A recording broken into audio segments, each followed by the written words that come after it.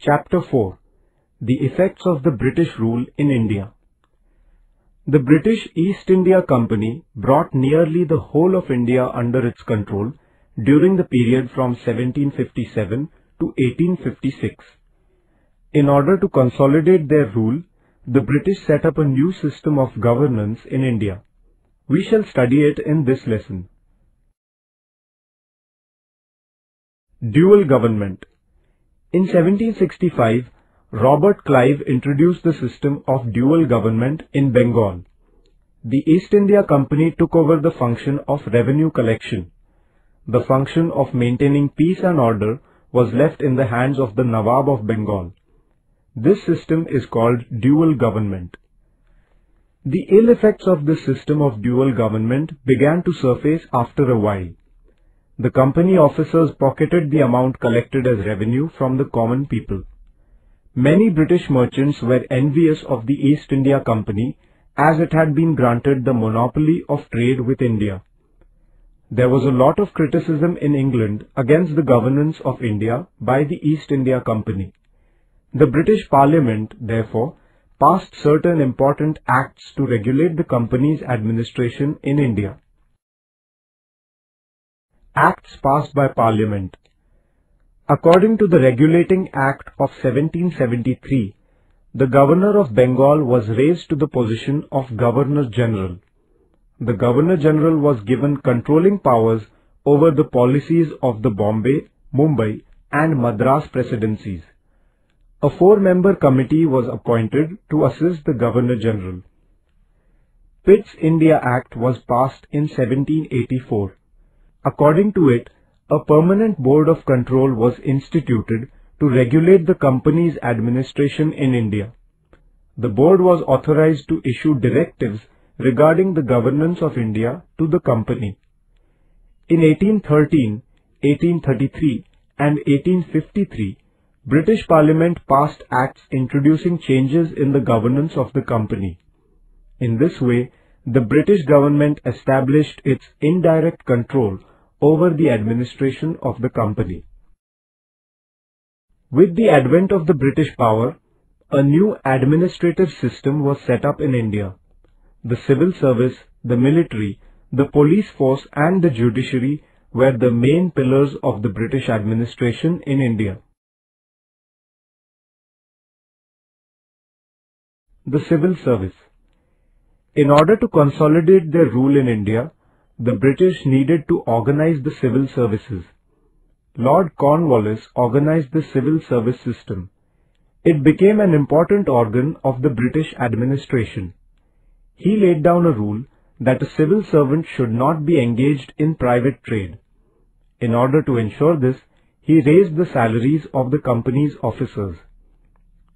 For the convenience of administration, the territory under the control of the British was divided into districts. The collector was the head of the district administration.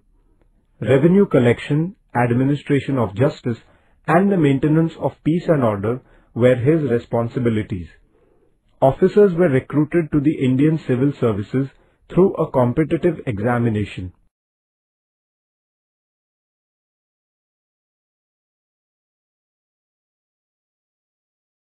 The military and police forces.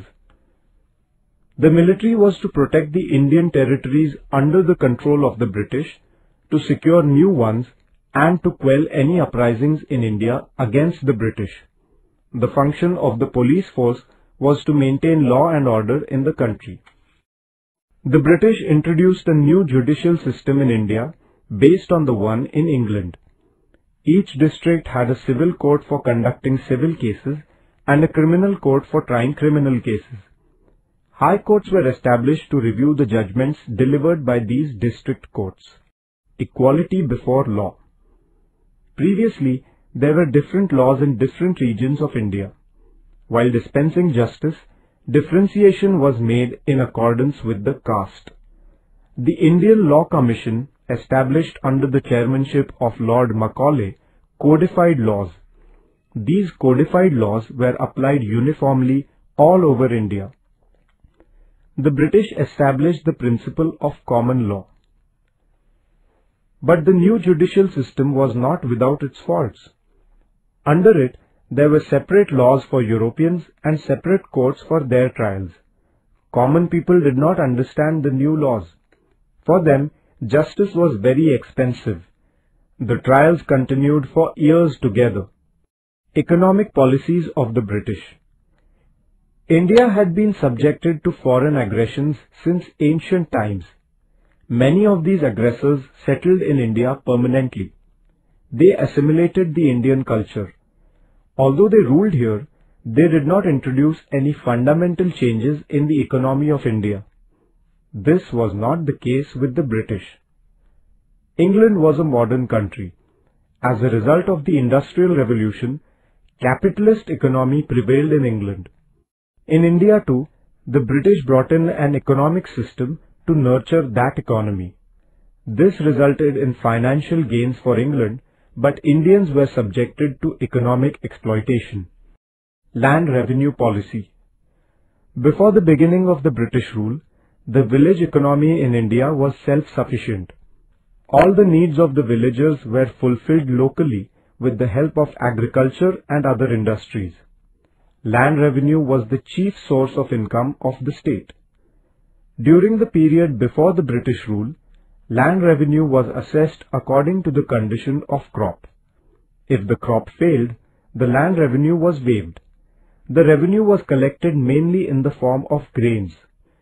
Even if there was a delay on the part of the peasants, their land was not confiscated. In order to increase the revenue, the British made some important changes in the revenue system. They measured the land and fixed the revenue on the basis of the area. They made it compulsory for the peasants to pay land revenue in cash at a fixed time.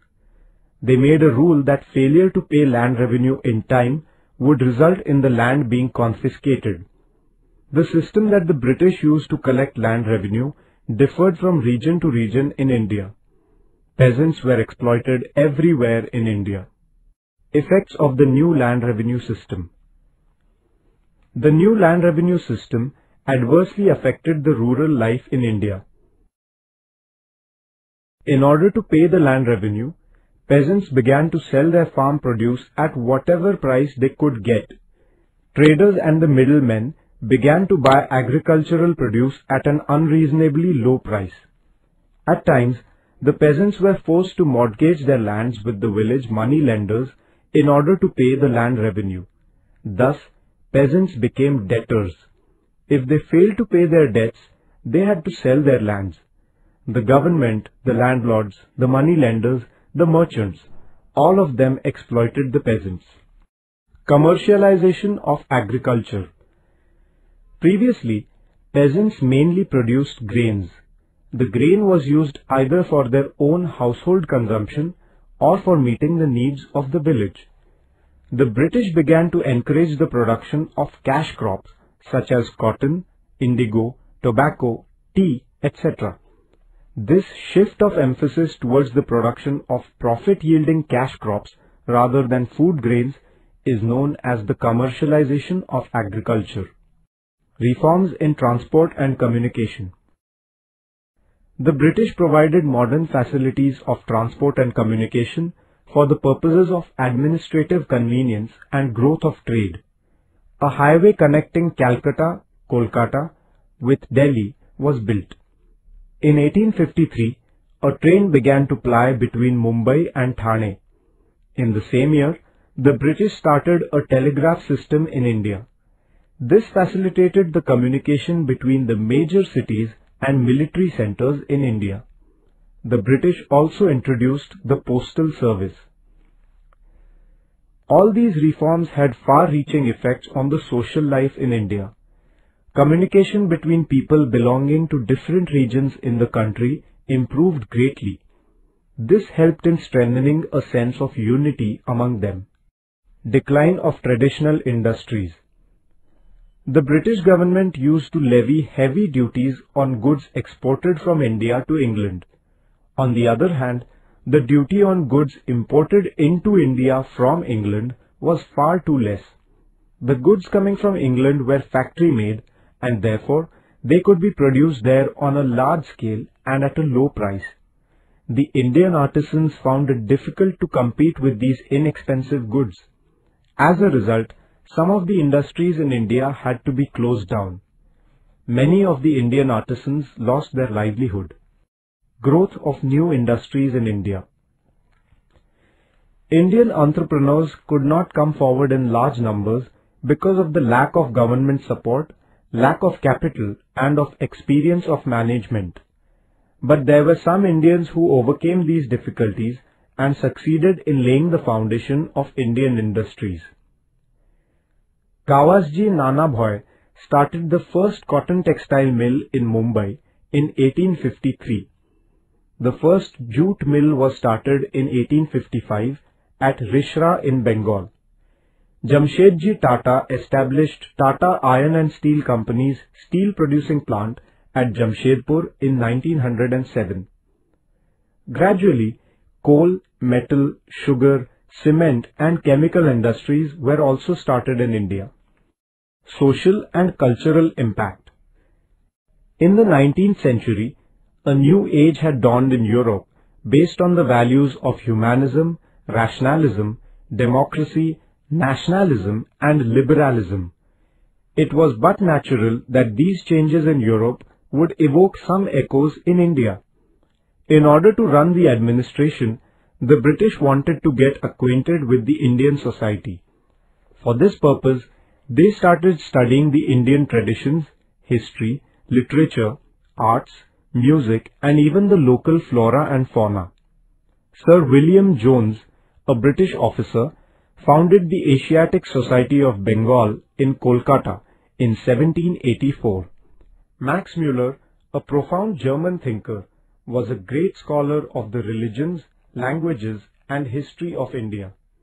The examples set by these people made the newly educated Indians aware that they, too, should study their own religion, history and tradition. The English enacted many laws in India. Lord Bentinck passed an act in 1829 prohibiting the practice of sati. In 1856, Lord Dalhousie passed an act allowing widow remarriage. These acts were complementary to social reforms. In order to run the administration, the British were in need of Indians who had received British education. In 1835, on the recommendations of Lord Macaulay, Western education was introduced in India. Through the new system of education, Indians were introduced to new Western ideas, modern reforms, science and technology. Universities were established at Mumbai, Madras, Chennai and Kolkata in 1857. The middle class which received Western education led the social renaissance movement in India.